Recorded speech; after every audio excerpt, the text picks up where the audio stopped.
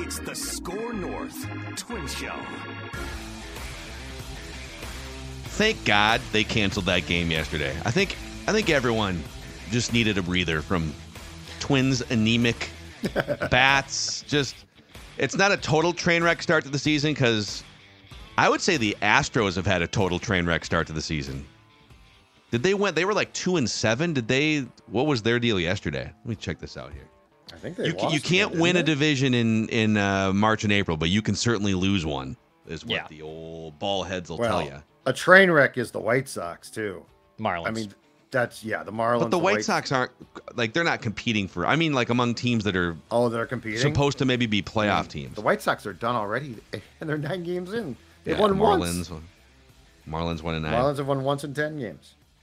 Yeah, like I mean, here you go. The Astros did win yesterday, so they're now 3-7, so they've kind of salvaged it, but that's what's tough. The one year the Twins started 0-9, and they had playoff aspirations on paper going into the season, and then you start 0-9, and your season is pretty much over. Yeah, because now you have to play 40 games above 500 to get to 90 wins. Seems reasonable. So if you can weather a bad start, and this is by the way your State of the Twins Monday edition of the SKOR North Twins Show. Our resident beat podcaster Declan is pumping out the extra innings. Actually, let's flip this just on air production meeting to that this was here. Flipped. There we Because go. we don't want the extra innings with Declan.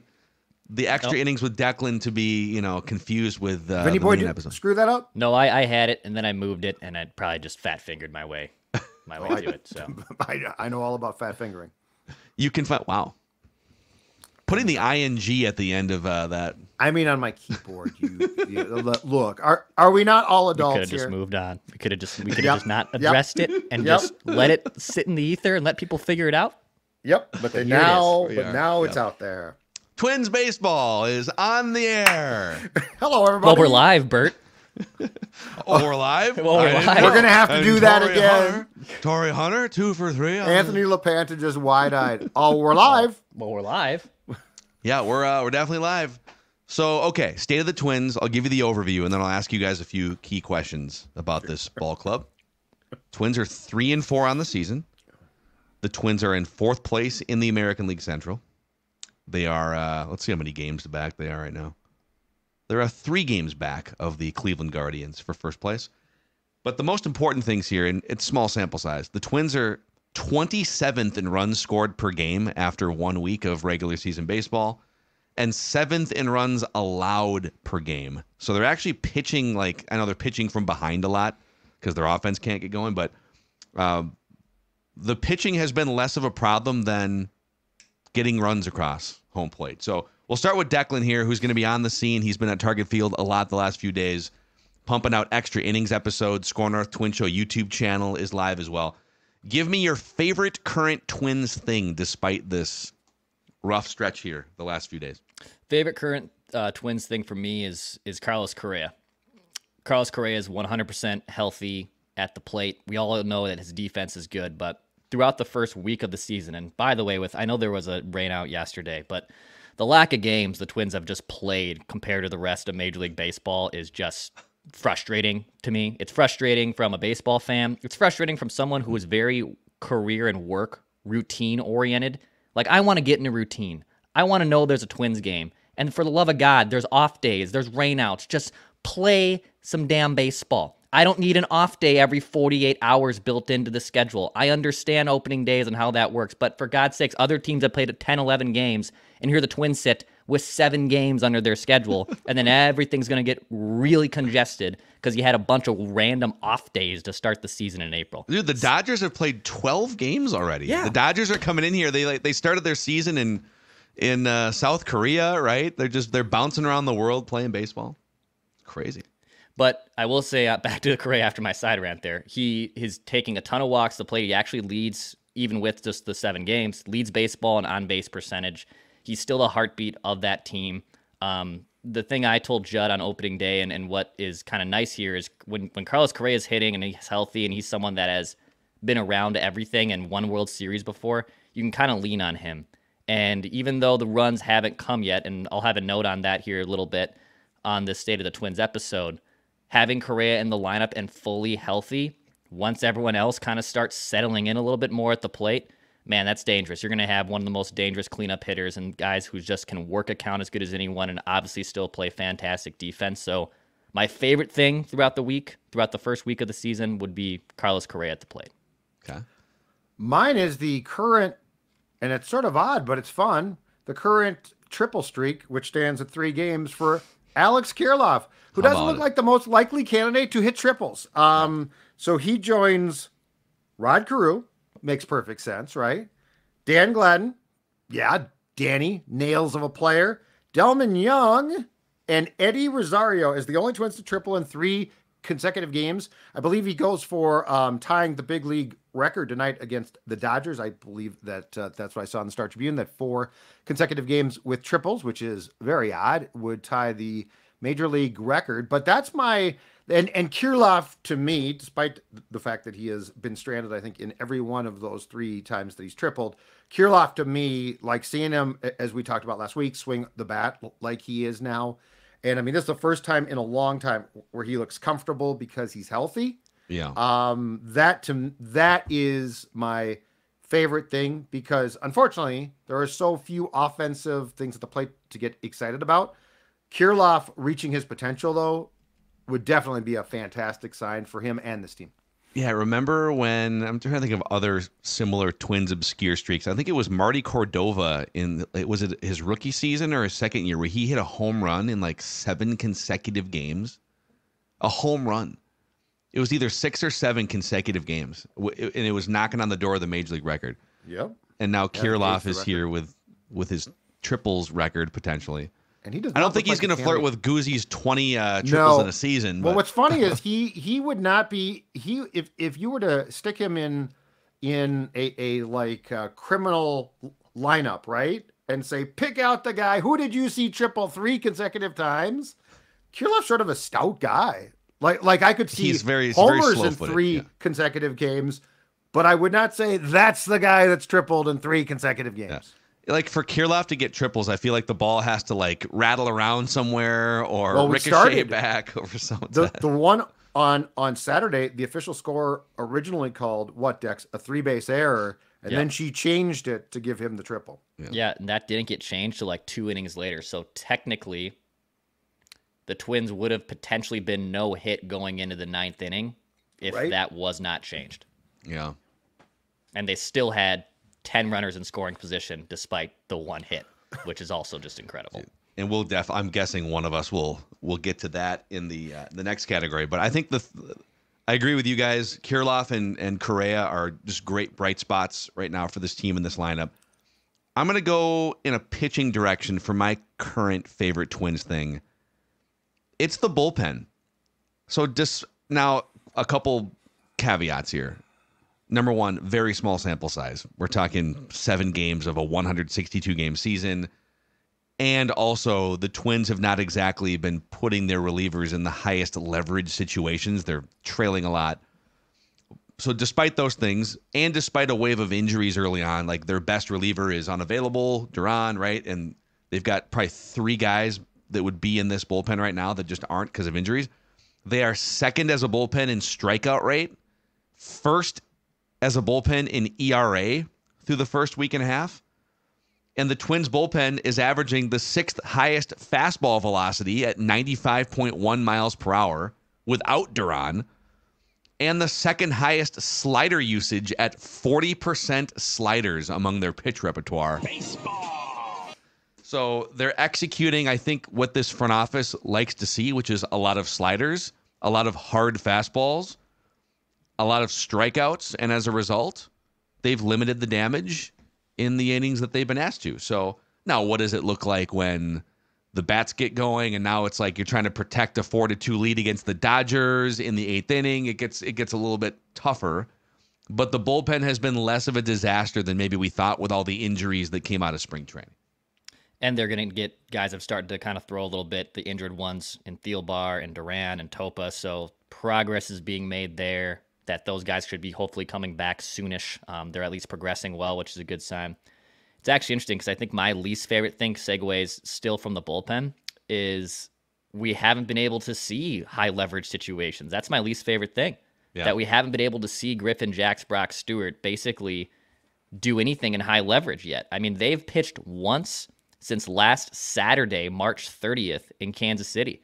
So these guys have just been sitting in the bullpen, who are supposed to be, for right now, your top 2 firemen out of the bullpen, and they really haven't been able to throw because they haven't been asked to pitch in high leverage situations. So with Duran out, you knew that Jackson Stewart were probably going to be 1 and 2, and you saw that in the first 2 games of the season against the Royals.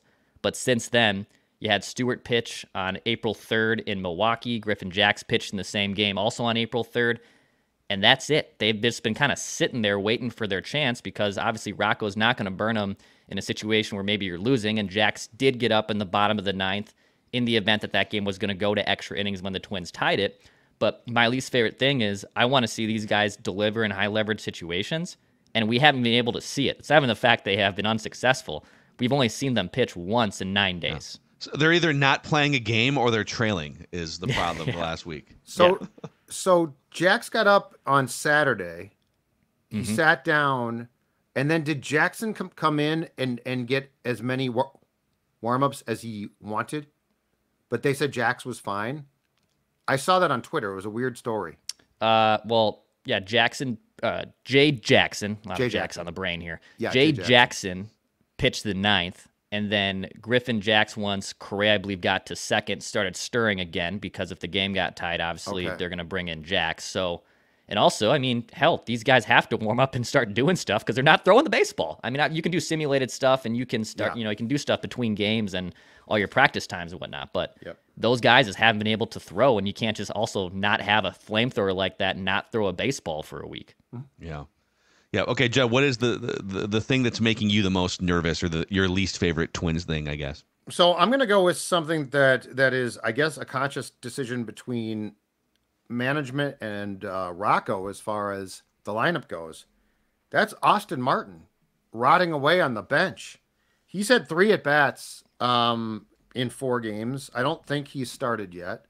And what I couples with it for me, and I'm assuming that this is not all Baldelli. I'm assuming this is the way that the lineup construction works, is the reliance on Willie Castro, who's 3 for 23, 4 walks, 12 strikeouts. And I think he's a nice utility player. I think he belongs on this team.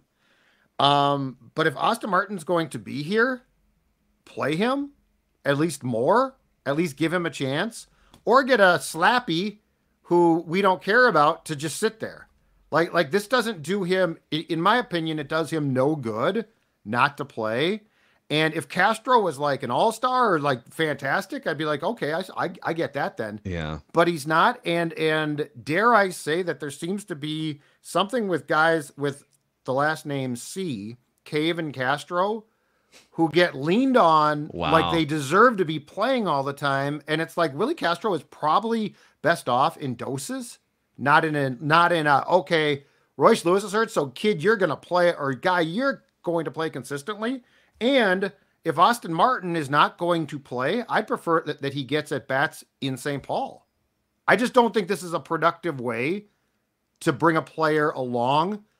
If you're going to give him at bats, awesome. If you're not, just get an old guy like me to sit there on the bench, chew and spit, and watch baseball games. I don't know about comparing Willie Castro to Jake Cave. I feel like Jake Cave was. I'm with you in part in that, like last year, Willie Castro, because of his versatility, had the 4th most plate appearances of any Twins player. Yep. And some of that was just like injuries, what have you. But they do find a way because he can play a bunch of different positions. And, oh, you need a third baseman? Cool, Willie Castro. Oh, you need a center fielder? Cool. Oh, you need a left fielder? Right. You can kind of just put him wherever. He's a more productive player and a more valuable player than Jake Cave. Yes, he can play infield and outfield. He stole 30 bases last year. Yeah, no question. I'm just saying the reliance of players who probably should have roles, to me, is frustrating. But yes, you're right. I was just trying to really throw a name out there to inflame our public. Can we have Declan go in and just grill Rocco as to why Austin Martin can't get a sniff at the plate? Guys, it does seem odd, right? It's I strange. throw him in there. Throw him in there. Yeah. It's strange. I don't think it's productive. Yeah, I mean, I actually had Willie in the least favorite thing category as well. He struck out 12 times this year in 28 plate appearances. His OPS is 416. Again, very small sample size we're dealing with here. Right. And last year, I liked Willie Castro. Remember we did a Twin Show when all those guys got on waivers from the Angels, and you guys said they should put a claim to Hunter Renfroe. And I said, I'm fine with Willie Castro. And I was fine with Willie Castro in that spot last year because he's defensively, he was really good, was stealing bags for them. And he's good in that type of role where maybe he can be a utility guy. But if he's playing, starting too, by the way, not just playing, starting just about every single game. Right. Yeah. I don't love that strategy. I think another thing with Castro is because he is a switch hitter, you can sort of like mentally trick yourself into, he's a switch hitter, so you can kind of put him in you can put him in a lineup against a left-handed pitcher, right-handed pitcher. You don't have to worry about maybe pinch hitting as often because he's a switch hitter. Get the platoon split. But his platoon splits are still below league average. He's not like a great hitter against left or right-handed pitching. So sometimes versatility. Nick Punto used to be a classic example back in the day where, you can just put him anywhere. He's great. Wasn't he a switch hitter too? You could put him, because Alexi Castillo is a switch hitter. They've had a couple of these guys where it's like, oh man, they can play 4 positions, right? And you can leave them in the lineup. It'd be fun to see Austin Martin. My least favorite Twins thing. Let's get to it. The lack of production with runners in scoring position. Yeah. So coming into today's games on this Monday, the Twins rank 29th in batting average with runners in scoring position. They're batting 125 with runners in scoring position.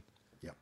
They also rank 29th in OPS with runners in scoring position. The only team worse than the Twins in either of these categories is Judd's favorite squad, the White Sox.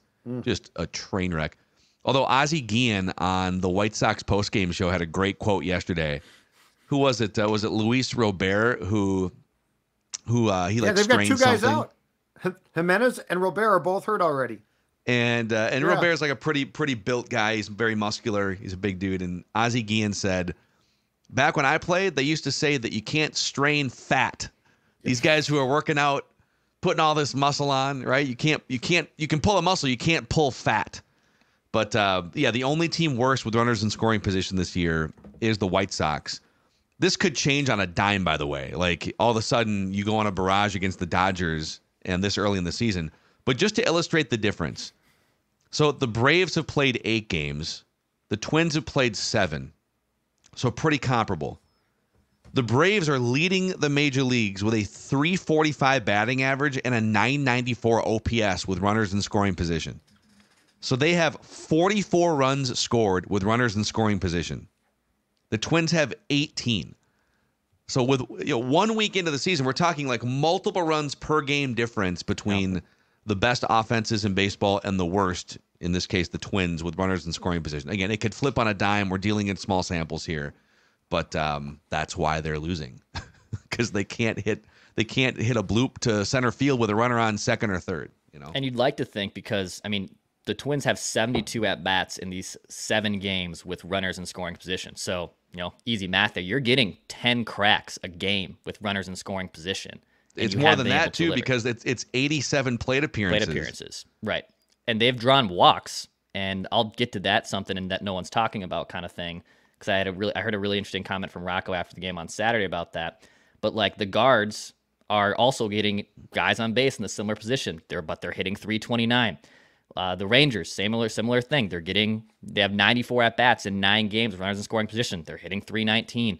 Yeah. You'd like to think a dam is going to break here, because it is honestly like my mind was blown on Saturday with the fact that they had 2 hits and they were 0 for 10 with runners in scoring position. Like if they didn't even get a guy to scoring position with 2 hits, you'd be like, oh, okay, bats didn't work today. That was brutal. No, you had numerous opportunities with runners in scoring position. And maybe that just dovetails into the thing that no one's talking about here, where Rocco made the point that no matter what, this team's going to draw walks and we're going to take more patient at-bats to a default. Now, the issue is with runners in scoring position, you haven't been able to hit. Teams kind of have a book on you. I think also the Twins hitters against sliders this year specifically, they're atrocious. This Twins offense cannot hit sliders very well. So now you have to kind of change your adjustment, right? Like, you're getting on base. I'm not at a worldly number, by the way. In the AL, they're 7th, but still, there's a gap there, right? Where runners in scoring position, they're worse. But they're still getting on base, not league average, but better at it than you would think. So when does the dam break? And also from a hitting philosophy, when does that start to change? Because you are taking good at-bats to a degree. You're getting on base. You're putting on members on scoring position, but you just can't drive in the GD run. And my windy fingers, why is that? Well, why is that? Again, go ahead, Judd. In their 4 defeats, they are 0 for 34 with runners in scoring position. They don't have a hit this season in their 4 losses. Yeah, and you're going to find that that's the case it's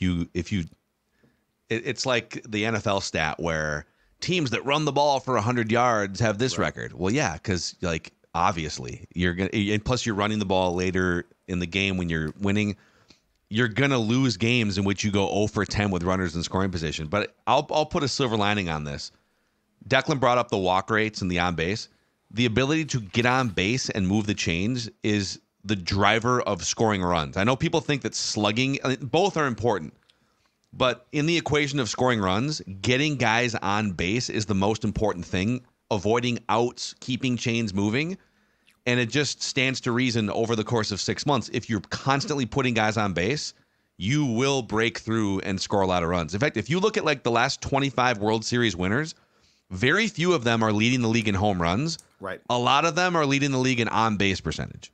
But you bring up a really, and this is, to me, this is the most in-depth, interesting point, and it's not a small sample size because it's a trend, and the trend was last year. I agree. Work counts, that's awesome. Get walks. But as we discussed last week, as long as human beings are behind the plate, this notion of spitting on pitches that are so close that you have to assume, and Saturday, Brennan Miller was terrible, and the calls on Wallner that got Popkins tossed were unhittable pitches that were not strikes, okay? The popper. But Julian is the poster child for the problem. He does have a great eye. But he's literally costing his team runs and outs because he is a good enough hitter that he would get hits if he would extend at-bats.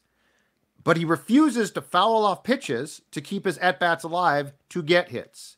Somewhere, until we get to an electronic strike zone at some point, somewhere along the line, the Twins have to identify, okay, we want to draw walks, we can. I mean, Cleveland did, Cookie Carrasco is the perfect nickname because Cookie is cooked. But if you could have extended at bats there and you could have given yourself, this guy behind the plate sucks. It's not a surprise. You can't trust him. You can't exactly. You can't trust. It's still a human being that you can't trust. And he's just not good at it. Like his day was embarrassingly bad. He missed 10 calls in the first 4 innings of that game. 9 went against the Twins. Okay, after 4, can't you just say, you know what, we're gonna have to change our approach here, gentlemen? So I understand the philosophy that Rocco is talking about and Declan is passing along, but I also think at some point in time you're proving a point by cutting off your own hand, basically. Right, but I think you can be more productive with runners in scoring position and or with 2 strikes in some of these scenarios and not sacrifice your walk rate as an offense. There's nothing bad about leading the major leagues or being top 5 in drawing walks because it means you're putting guys on base. But situationally, I agree with what you're saying. Hey, this is where sometimes Joe Mauer would get criticized where, hey, okay, there's a runner on second base. They're probably not going to give you perfect pitches to hit because first base is open. Right. And he would take that walk every time. And oftentimes it would set the table for Morneau, Kadire, Torrey Hunter. Now a double scores 2, home run scores 3. But there are certain situations where, hey, if there's a pitch that's pretty close and you can drive it somewhere, you should. Or try to foul it off or something, right? Right. Keep the bat alive. Judd, what's something else that people should be talking about with this club? Well, you know what? I've been picking on my guy, Wallner, now for quite some time. And I do think he probably needs to go down at some point here and reset. But I'd like to shift across the outfield to the other corner. I'd like to shift to right field, where Max Kepler is 1 for 20.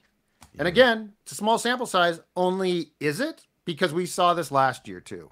And then Kepler got red hot in the second half, phenomenal. And I think he's probably still on this roster, on this team because of that, okay? But we're seeing a return to some of the same problems, some of the same things with Max. And I just don't know how long you want to go through these cycles of these ups and downs. And there's been a lot of downs too, since 2019. So Wallner, I think, needs a reset, but I am in no way, shape, or form done with him. Like, I think he's got the opportunity here to have a bright future. And my guess on Kepler is they did try to move him, and they found that the return on Polanco and Kepler was not what they expected. Yeah. But I also question if I just want to go through this again. And I mean, he might have a great second half again. Boy. But, some consistency would certainly be nice. And I just always keep coming back to, does he really want to do this? I pulled his game log from last year just to see, like, when did he finally start clicking? And it was like June 20th. Yeah, almost July. He went on a little home run spree in the second half of June, and then he really picked it up in August, and September he was hot. But basically, from the start of the season until June 18th, he was unplayable. Yeah. And I'm kind of with you. I don't want to overreact to like the first week and a half when it's kind of cold and you're stopping and starting, and there's a game today but not a game tomorrow. It is tough to settle into a groove if you're these hitters, but it's something to watch that we literally saw Max Kepler for the first 3 months of last year get close to maybe being DFA'd, and then he carried the team for like 2 months on his back. So yep. It's definitely something to keep an eye on. Before I give you my thing here that people should be talking more about, if you're going to a Twins game, maybe you're coming in from out of town, Declan, what hotel should people have their eye on just down the street from Target Field? You should go to Element Hotel. Look at this great little rooftop here. You got a great option. Got a patio up there. They got a big, spacious room. It's a good staycation for a Twins game. Yeah, maybe you're coming in from out of town. Maybe you're a Dodgers fan and you booked a room there. Good for you. If you're looking at the schedule and you're trying to figure out what games to go to and where the heck can I stay, highly recommend Element Hotel. It is just stumbling distance down from Target Field. They offer spacious extended stay hotel rooms. They have premium amenities. They have free Wi-Fi. They have fully equipped kitchens, and they're pet friendly. You can bring your dog. You can bring your dog to the Element Hotel too. So that's a big win as well for us three who love our pooches too. So if you want to bring your pooch, that's possible. You can go to Element Hotel in downtown Minneapolis. Go check out the Element Hotel in downtown Minneapolis. Shout out to them for sponsoring the SKOR North Twins Show. Maya Mackey's ears just perked up over. Huh? Like, we get to go on Get to go on a field trip? Hotel? Oh, we get to hop in the car? Oh, hello. A shout out to our friends at Nicolay Law. Nicolay Law is the official, exclusive personal injury law firm of the SKOR North Twins Show. And they need it right now because they got some key players on the shelf here. Maybe they should call our guy Russell Nicolay. NicolayLaw.com, 1-855-NICOLAY. They are proud to serve the Twin Cities community. Just your normal everyday folks that happen to have law degrees, here to help you when an unexpected accident occurs. Again, it's 1-855-NICOLAY and NicolayLaw.com. So the thing I think people should be talking more about is the top of this rotation. Now, I know Pablo's second start wasn't perfect, but he's still Pablo. Joe Ryan has looked, as Ron Gardenhire would say, he's throwing the living fire out of the ball, Joe Ryan. And I'm going to throw it to Dex because I know he had a conversation with Joe Ryan in the bowels of Target Field. But the strikeouts are there, the velocity is there, and it kind of feels like Joe Ryan through 2 starts is looking like the pitcher that we thought he was going to be going into last season. So if he's elevating up to be a number 2 starter in your playoff rotation pecking order, thinking, 5 months down the road, that could be a huge win. Only 2 starts, but I think keep an eye on the top 2 guys in this rotation right now. They both look like they're going to be mainstays here. Yeah, the velocity up. I asked Joe about that because I was curious, and he happened to have a baseball at the podium, and then he was just like, "Oh, let me show you." Like, I've only asked a handful of questions in this locker room. I've asked, obviously, athletes questions before outside the Twins and whatnot, being in press boxes. That was like legitimately the most detailed and dream scenario you ever want an athlete or coach to give you from an answer. And he basically went into very big detail, like where he holds the ball on his splitter and where he holds the ball on his sweeper. And the one mistake he made on Saturday was he had a sweeper, didn't sweep, and it stayed right in the middle of the plate. The backup catcher for the Guardians absolutely destroys the ball. And he knew immediately the fact when that thing came out, I was like, oh, crap. And it's one bad mistake. And people probably look at the 3, oh, God, he gave up a meatball. And that's a problem. He was excellent outside of that again on Saturday. So I think Joe Ryan on the top of the rotation with Pablo, this is awesome. This is a phenomenal 1-2. And he ditched that splitter last year, and he's been using it a lot this year just because it wasn't as effective. And the velocity on that splitter last year was actually kind of where it is right now. He just kind of parked it. Now he's using it a lot more. And yeah, if he's taking a next step forward and you have a really solid 1-2 option, and I do have questions, obviously, a lot of people do about the back end of this rotation, that's justified. But man, it makes life a lot easier, and you feel a lot better when you have a 1-2 option, and that's what the Twins had from Pablo into Sonny last year. And even though Sonny Gray's a loss, you probably still have a really good 1-2 option from Pablo Lopez into Joe Ryan. Yeah. Now the other 3 guys, we're going to need more than like 4 1/3 at some point. But it's cold. You're not going to, with Paddock especially, the dude's barely pitched in 2 years. When it's 50 degrees or 43 degrees, okay, let's 80 He's not pitches. going to be throwing 6 or 7. Not yet. Yeah. I do agree with that.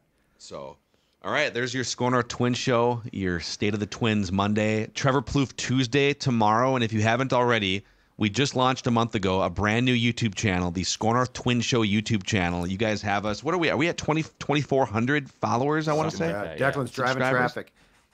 By the way, one more thing. Walker Jenkins injured his hamstring for Fort. What the hell is going on here? He's playing center field on Friday night in Fort Myers. He injures his hamstring, and he hasn't played since. So the 2 most electric young players in this organization. Well, 3, because Royce Lewis. Yeah. Walker Jenkins. Dude. Everyone's out right now. Stop. What in the... Yeah. Make it stop. And as far as I can tell, it's all...